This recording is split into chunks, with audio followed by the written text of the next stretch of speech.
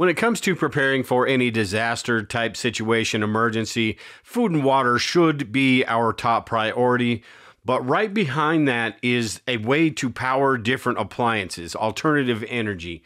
And in today's video, I want to talk about some of the different options we have, as well as some of the solar options, and what I'm going to be doing with my DIY setup in the future to be able to expand on some of these things.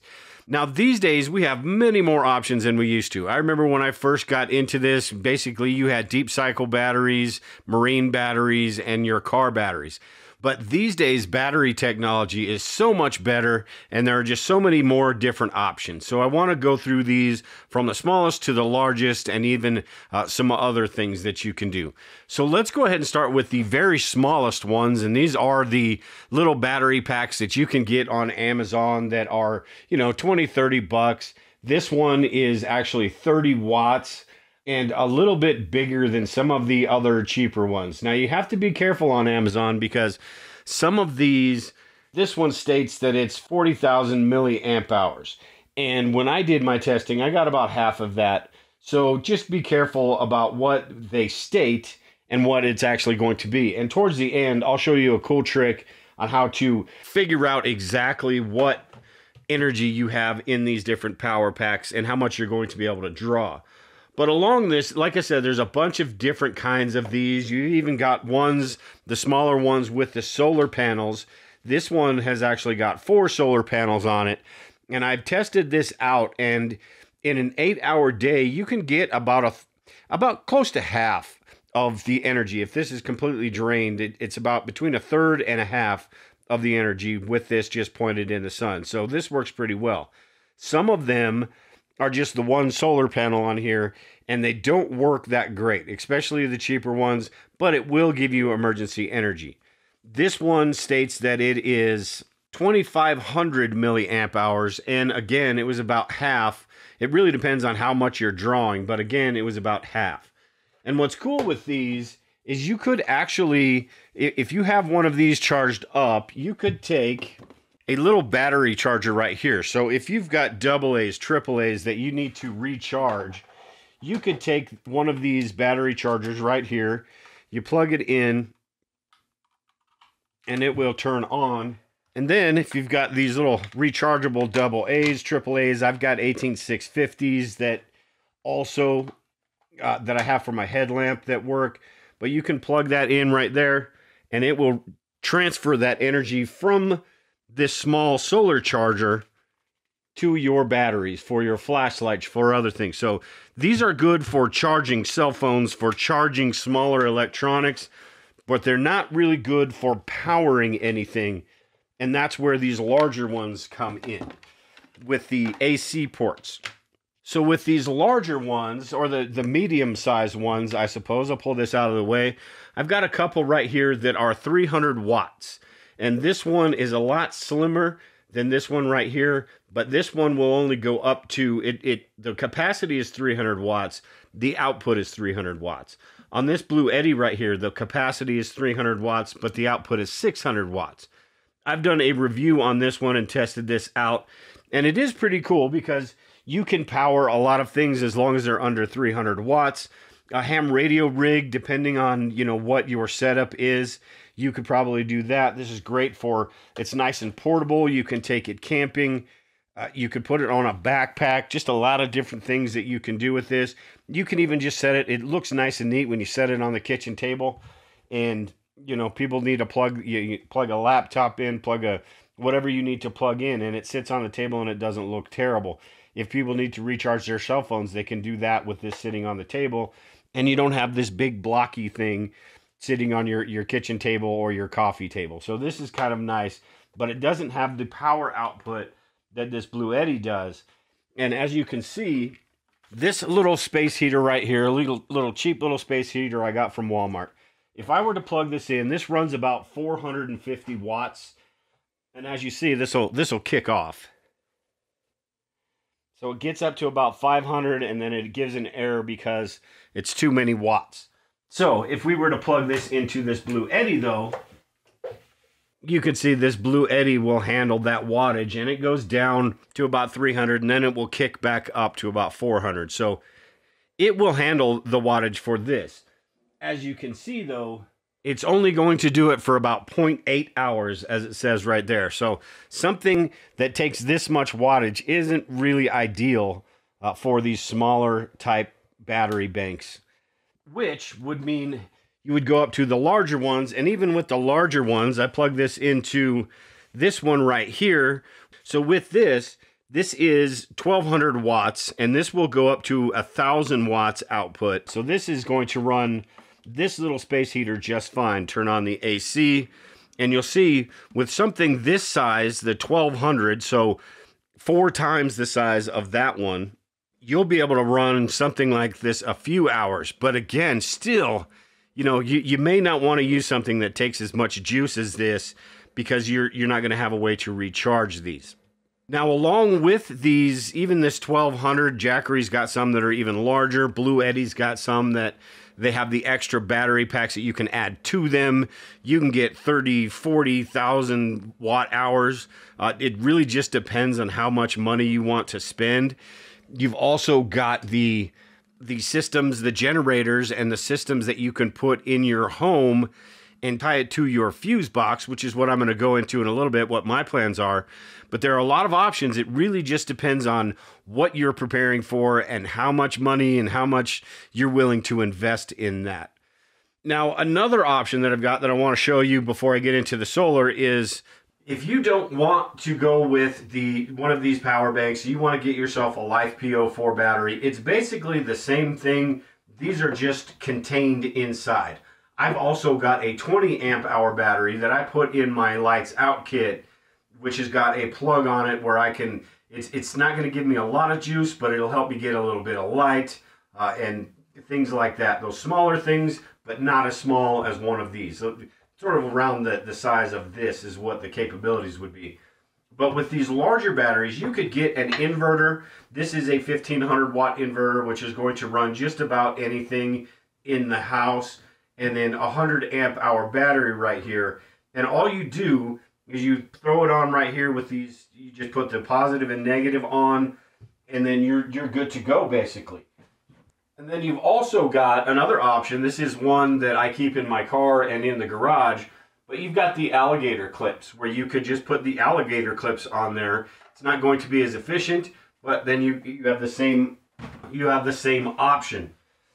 And then you have the cigarette lighter output, and this one right here is one I keep in my lights out kit. This is a 300 watt pure sine wave, and I've got the plug that I can plug it straight into that and have the inverter for that battery that I have in my lights out kit. But you're going to get the same type of output from a battery like this with this inverter hooked up right here, and you're going to be able to decide how much you want, how much you need, and you're going to be able to change things rather than having something like this or that where you're kind of stuck with what it is. And when the battery inside these run out, although LiFePO4 batteries have like 4,000 to 10,000 life cycles, when these run out, this whole unit is basically dead. Whereas when this runs out, and this is one of the lower cost models, but when this runs out, I just replace the battery and then I'm good to go. And that is why I am putting together my DIY setup, because I want to be able to expand and change pieces and parts out that I need to as I go. Now with all of these, like I said, you run something that has a large amount of wattage coming out, you're going to need a way to replenish that. And that's why all of these are so great as far as being able to attach solar to them. Now with a battery, you're going to need to do something like I did with my DIY setup. You're basically just going to need the battery, the inverter, and a charge controller, and the solar panels. This solar panel right here is a 100 watt solar panel. The collapsible solar panels. Outside in my yard, I have 200 watt solar panels.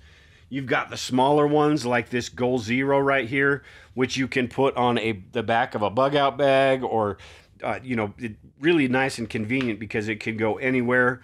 But you also have solar panels about this size, which is 24 watts. And these are also portable, but not quite as portable, but you could still, put that, take this camping, put it somewhere.